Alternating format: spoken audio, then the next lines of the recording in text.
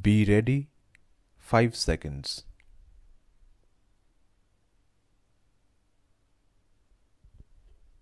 Sir, I just want to start with the finance bill, the provisions for taxation, other than the points discussed in the general discussion on the general budget.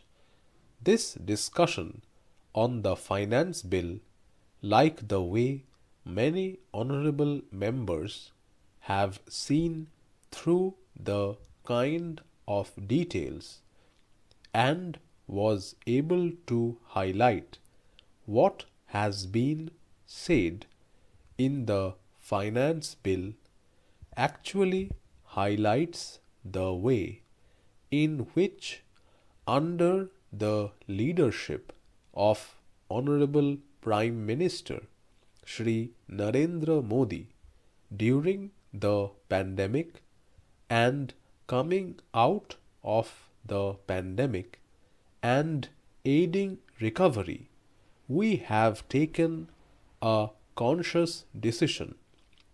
I hope I am able to articulate this fact to all the honorable members, that we have taken a conscious position not to fund the recovery through any additional taxes. That is why last year and this year there is continuity in not bringing newer taxation, and that is something which I would like to place on record of this house. It is because I want to draw on the reports which have come out of the OECD, Organization for Economic Cooperation and Development. It very clearly said that at least 32 countries increased various tax rates during the pandemic. India did not. 32 countries during the pandemic increased personal income tax, or tax on corporate income, or environmental related taxes were raised, or health related taxes were raised, or excise duties were raised.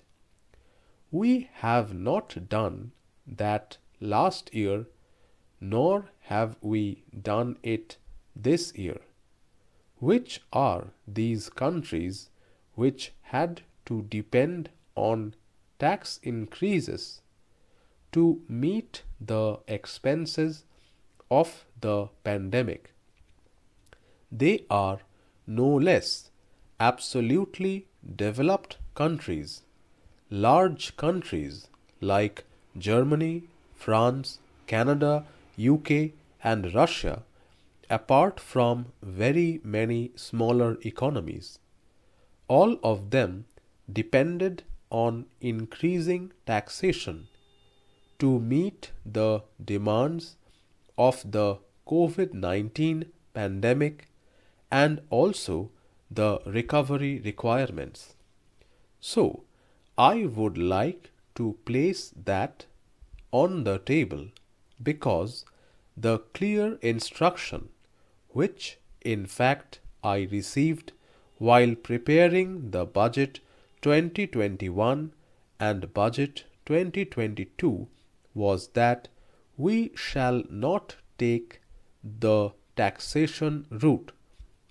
I remember the media last year was also suggesting that there could be a COVID-19 tax, but we did not resort to any of these steps to burden the common man, and as a result, therefore, this finance bill has been received as being one of the boring ones, one of the insipid ones, one of them which had nothing great about it. It is indeed, I would think, a budget which did not burden the common public, but yet put the money where the multipliable be the maximum, and where the infrastructure creation of assets will happen. And on that we did not come up with small allowances in the budget, but a big time increase in infrastructure spending. There are more to say on that, sir, but I will come to that a bit later, after I answer the specific questions which members have raised on issues pertaining to the features of the budget. I just want to specifically tell Shri Gaurav Gogoi that the corporate tax reduction has actually been carried out.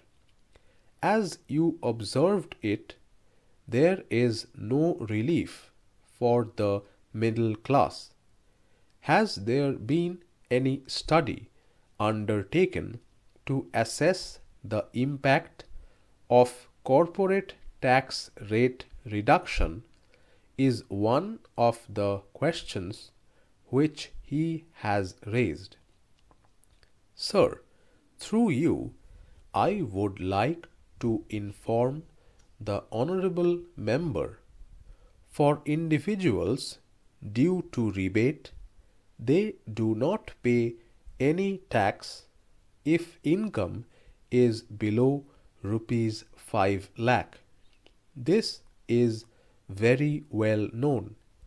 Those opting for tax savings, of course, pay no tax even on higher income, as they can claim deduction for tax saving and for bringing the income below rupees 5 lakh.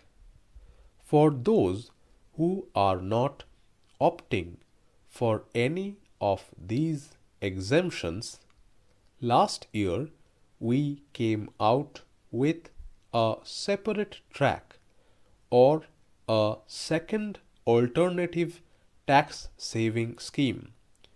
We have come up with that kind of an income tax layer with which they can pay lesser tax and benefit from it. But about the corporate tax reductions, it has actually helped the economy. It has helped the government, and it has also helped the companies, because we are now starting to see the positive impact. In the year 2018-19, our corporate tax collection was about rupees 6.6 lakh crore. Then COVID-19 happened, and so you could not have expected anything to come through there. In spite of tax reduction and COVID-19, we have already collected corporate tax of rupees 7.3 lakh crore till yesterday. So, the reduction in corporate tax has actually now given us the reward in spite of the intervening year being under COVID-19.